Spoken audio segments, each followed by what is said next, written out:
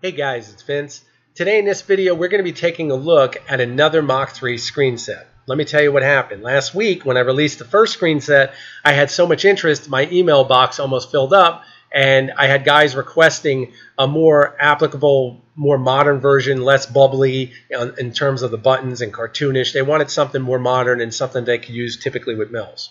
So I said, okay, I wanted to provide you with something that I found that I think many of you are going to like. I'm going to click OK. And this screen set is made by Physics Anonymous. Now, for those of you who are not familiar with Physics Anonymous, you can see their logo right here. They have a YouTube channel, and their content is very interesting. They do a lot of building, making, all kinds of stuff, and I recommend you highly check out their channel. I'm going to put a link in the video description below so you can check it out. This is the screen set that they designed to be used with Mach 3, and I personally like this screen set. It's a little more detailed, cleaner look.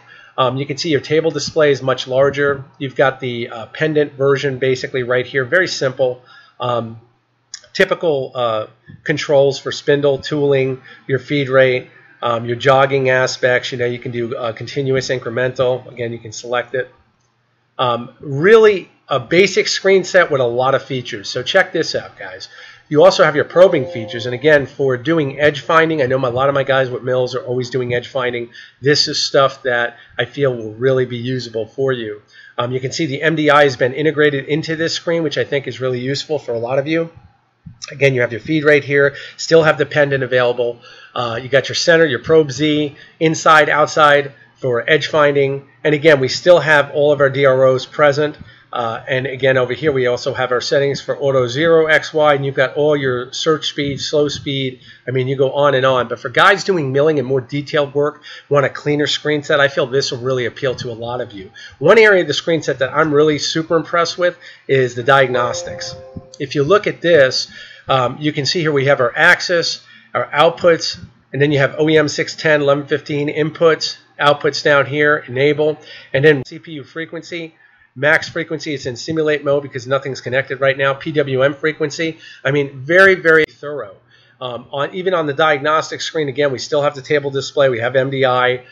You've got all of your settings here for your axis. And to top it all off, you still have your G-code cheat sheet, so to speak, for G-codes and M-codes. As guys are new, using a screen set, want to get more familiar with Mach 3, we all know one of the biggest headaches, I should say, is trying to remember these. They're right there for you, and they're very easily accessible. Just click over here, and they're right there. So, again, very, very cool. Another cool feature, you can see all your icons on the top. If you come over here to PA, which is their logo once again, if you click on this, you can see they're gone. You want to bring it back, you click on it again, and you can bring it back. So again, very, very cool, clean screen set, and you still have full functionality of the icons on top for Mach 3. So again, I hope that this has been helpful. I definitely want you guys to check it out. And again, loading, I've got previous files loaded. That's why you can see right here when I click that, we can pull them up. I'm going to pull up Roadrunner, just to give you an idea of what it looks like. You can see table limits, disengage, engage them. We'll zoom in a little bit. You'll see Roadrunner. And of course, you've got the typical drag and manipulate of all your files. So again, everything has been covered here. Very, very cool. And it's really up to you as far as, once again, what screen set works for you.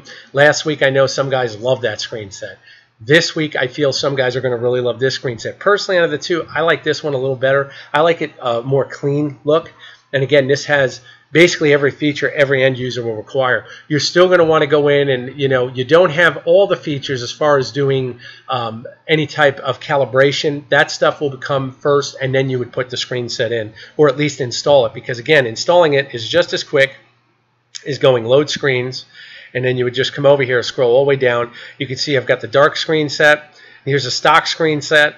And then you've got the PA. And of course, you've got your plasma. We just come over here to 1024, click open, and it should load. And there we go. And then we can go to settings, set step per for calibration, and we're in. So, and then when you guys are done doing this, of course, you can come in here again. We'll go under view, we'll go load screens, and we'll come back and we'll go PA interface, click open, and it should switch over, and you'll be set. There you go. So again, very interesting to use screen sets and to use them in terms of learning how to work with them, because again, every screen set's going to have different features. None of them typically have every feature, so these are things to keep in mind. Now for the next step of how to install this in your computer very easily. Let's do it straightforward. I'm going to close out here. Now what you're going to want to do is you're going to want to go to Physics Anonymous site. I'll put a link in the description so you'll be good with that as well. And all we're going to do then after you download it, now of course when you download it, you're going to either default download it to your downloads folder, or you can select to download it to your desktop. Now I've already done that, so again we'll close out of this. You can see I've got the file right here. It looks like a zip folder. I'm going to double click on it. Once again, just like my previous video, you're going to hit the left mouse button and you're going to click on one. Now you're going to hold down Control and now you're going to hit the left mouse button again. And there you go. Now the files are selected. I'm ready to copy. I'm going to go right click on the mouse and I'm going to go copy.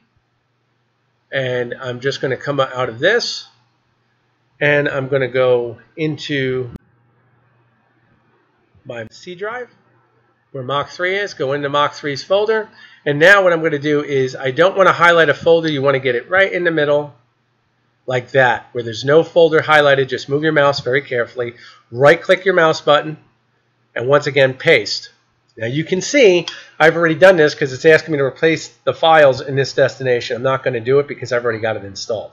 You will not get that message. You will go through and simply copy and paste and just yes it. If it asks you anything, just yes it and get out. And once again, you'll have your screen set loaded. Then once again, all you would do, you're going to come into Mach3. Now I already have the screen set loaded, but we'll go over it one more time so guys will be on the same page. First, reset your e-stop because it's most annoying. Then we'll go into View, Load Screens, and we scroll down. And once again, you'll see that PA interface V05.set. Click on that, and click on it twice, and now it's going to load the screen set, and you'll be set. Once again, guys, that's how simple it is. So again, I hope that this video has been helpful. I hope it will help many of you with the mill who really want to get more in tune with a nice clean screen set with a lot of options. I think it will help many of you. Thank you all for your support. And again, we've broken 100,000 subs, which I'm real proud of, guys. So I want to say thank you for everyone's support. I really do appreciate it over the years. Take care.